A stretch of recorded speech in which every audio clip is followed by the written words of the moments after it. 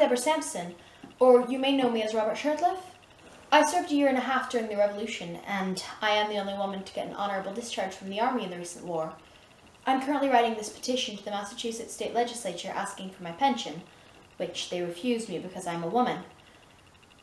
We are more in need of it now than ever, but you'll be wanting to know more about me, so I shall start at the beginning of my story. I was born in Plimpton, Massachusetts Bay Colony on December 17, 1760. My parents, Jonathan Sampson and Deborah Bradford, were descended from passengers on the Mayflower.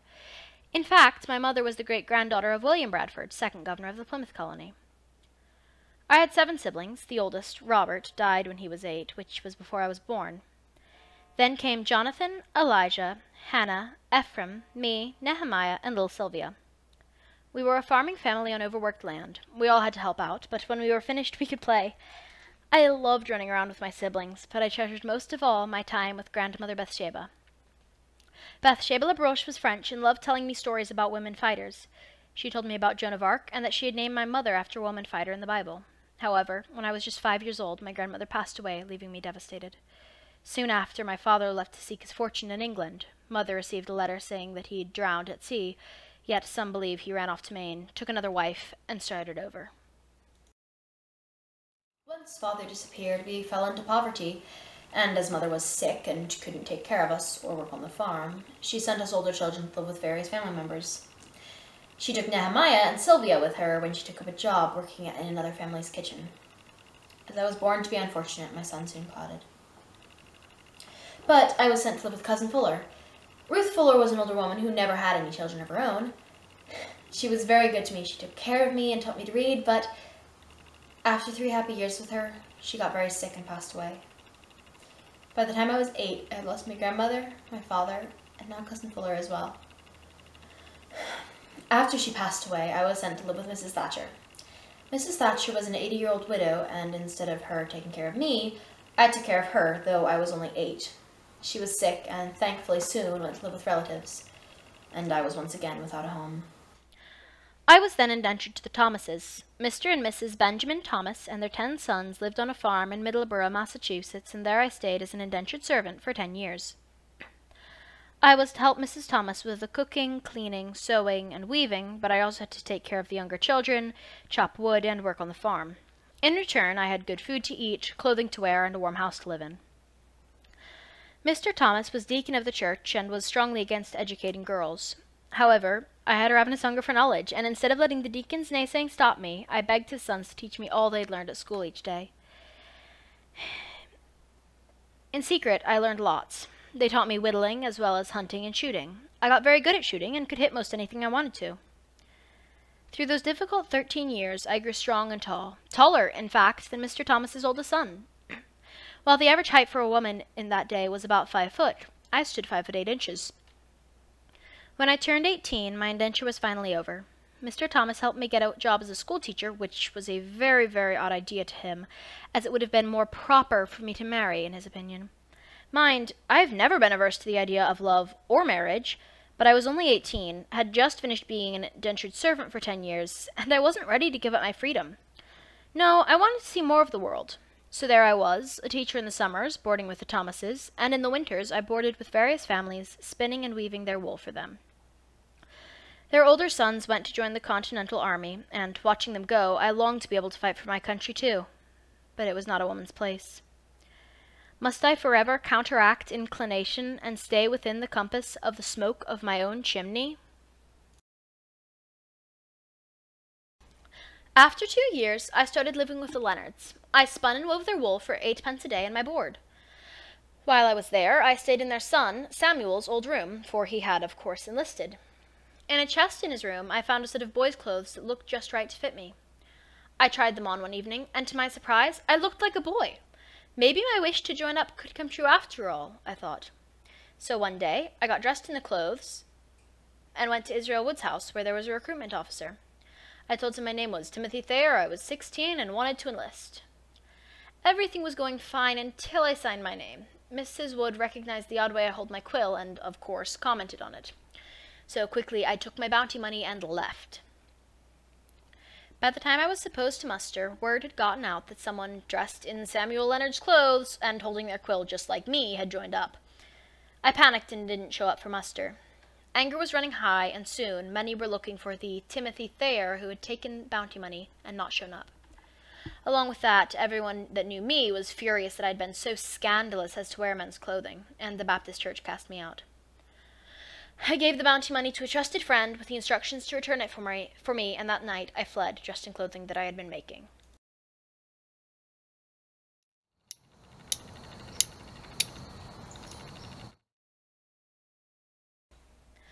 I didn't let this incident stop me. Instead, I walked almost 100 miles to Uxbridge, Massachusetts to try again. Mind, the distance was only about 40 miles as the crow flies, but I'm not a crow, and I traveled in a very roundabout manner, working at farms as a hired hand along the way. However, if I was unable to find a hospitable family, I camped in the woods. As I traveled, I thought about the stories that I'd heard of the grievous consequences that had befallen other women who dressed in uniform and pretended to be soldiers. These poor women suffered consequences ranging from dishonorable discharge to execution by hanging. Once I arrived in Uxbridge, I went to the recruitment office to sign up. I signed on for 3 years because, although it was spring of 1782 and the Battle of Yorktown had already happened, there was still much fighting. This time, I took the name of my late older brother, Robert Shirtliff. I was incredibly scared that I would be recognized. However, I had no trouble signing up and received the bounty money that was given to all new recruits as encouragement to enlist. I still had to say I was 16, even though I was actually 22, because I, of course, had no beard. I was placed in the Light Infantry Company of the 4th Massachusetts State Regiment. We were chosen for superior size and skill with a gun.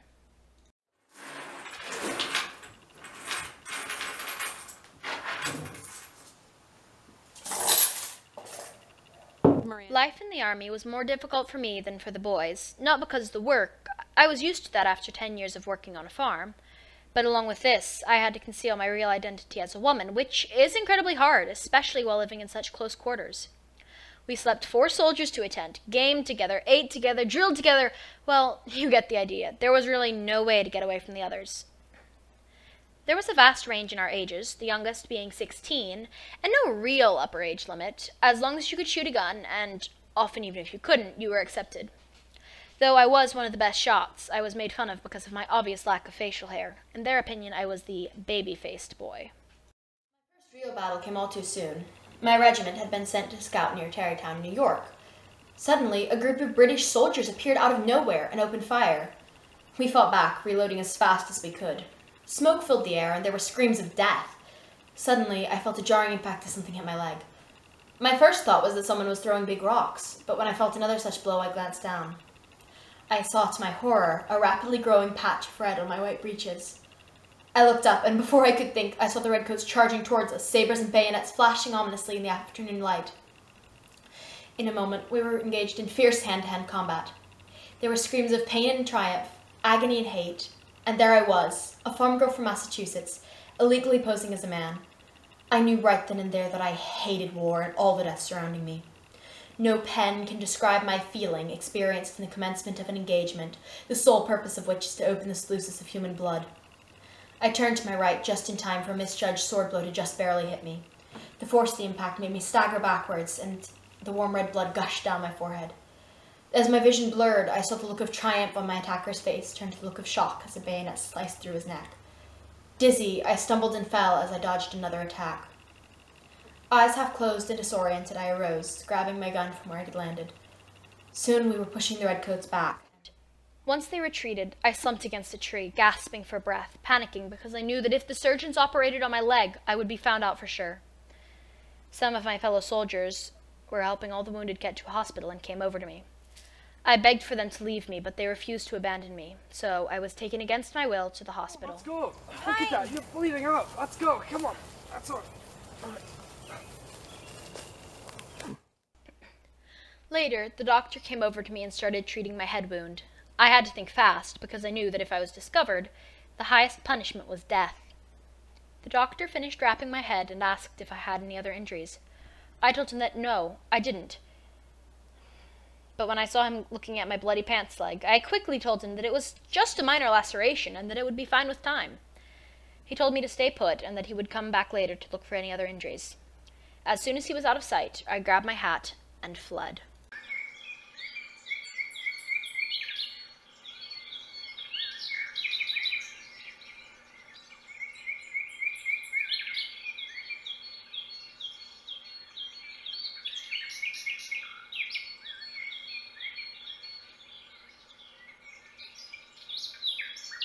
I took refuge in an old barn, got my soldier's knife, and set to work on the first bullet. I tried to dig it out, but to no avail. It was in too deep. After realizing that, I wrapped the wound in a piece of ripped-off shirt tail. Now that the adrenaline was wearing off, I felt the searing pain pulsing through my leg with every heartbeat. Knowing that bullets are better out than in, I gritted my teeth and started on the second one, which seemed closer to the surface. The bullet hole was bleeding less now, as the bullet was blocking most of it. I took my knife and started digging it out. The pressure behind the bullet was such that it came out much more easily than I thought it would. Gasping in relief and pain, I wrapped it with another piece of bloody shirt tail and promptly blacked out. Soon after I regained consciousness, I joined back up with my regiment. However, my wounds never fully healed, even to this day, and when Roger Snow fell sick, I volunteered to stay behind with him. We stopped at a farmer's house in neutral territory and requested lodging. Of course, the man agreed, but our lodgings turned out to be his hot, stuffy attic. Roger Snow's condition continued to worsen, and we had little to no food. Through the floorboards, I could hear a rowdy party every evening, and soon realized we were staying in a loyalist's house, and the parties were with a notorious group of Tories called the Cowboys. After 10 horrible days, Snow died. I escaped and told my superiors about the Tories. They put me in charge of a group of 20 men, and we went and surrounded the house. After we were sure the Tories were very, very drunk, we fired very many loud shots into the air. They stumbled out, startled and confused, and we were easily able to capture them all without shedding any blood.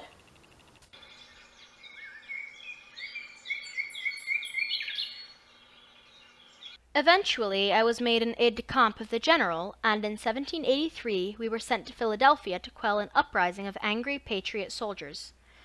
However, there was a terrible fever sweeping through the city and the military camps. I got it, but refused to be taken to the doctor. Eventually, I fell unconscious and was taken anyway.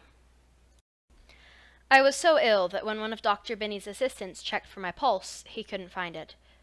I was pronounced dead, but before they were able to take me away, I made a sound. Dr. Binney came over to examine me better, and while checking for my heartbeat, he discovered that I was, in fact, a girl. Instead of turning me in right away, he took me to his house and treated me. Once I had gotten better again, he wrote a letter to General Patterson and asked me to deliver it. I did so with much dread because I knew that it contained the truth about me. Once the general read and reread the letter, he looked up and asked if I was indeed a woman. I told him that, yes, I was. His reaction was nothing like the death sentence I'd been expecting. He bade me go change into some of his wife's clothing. I did so, and when I came down again, he asked my commanding officer to come in. He then asked the officer if he knew me. Mystified, the officer said that, no, he'd never met me in his life. Soon enough, the general told all. My commanding officer was just as shocked as I thought he would be. In October of 1783, I received an honorable discharge from the army after a year and a half of service. In the spring of 1885, I married Benjamin Gannett, a farmer from Sharon, Massachusetts. I have a son named Earl and 2 daughters, Mary and Patience. Our farm never provided enough, and we were soon impoverished. We are at last caught up to the beginning of this story. I never received my pension, and am writing this petition to the Massachusetts State Legislature in the hope of receiving it. There, all finished. For Lily. This petition was successful, and she received £34 plus interest back to her discharge. However, her family was still very poor, and as her leg never fully healed, in 1809 she sent a petition, this time to Congress, asking to receive an invalid soldier's pension. This was refused. Her friend Paul Revere also wrote to Congress saying that humanity and justice obliges me to say that every person with whom I have conversed about her, and it is not a few, speak of her as a woman of handsome talents, good morals, a dutiful wife, and an affectionate parent. I have no doubt your humanity will will prompt you to do all in your power to get her some relief. I think a case much more deserving than hundreds to whom Congress has been generous. Her petition was resent in 1816. This time it was approved. She was awarded $76.80 a year. With this, she was able to repay all of her loans and improve their farm. In the spring of 1827, she caught yellow fever and died on April 29th. She was buried in Sharon, Massachusetts. She will always be remembered as the woman who fought against both redcoats and gender roles, and was the only woman to receive an honorable discharge from the Continental Army during the Revolutionary War.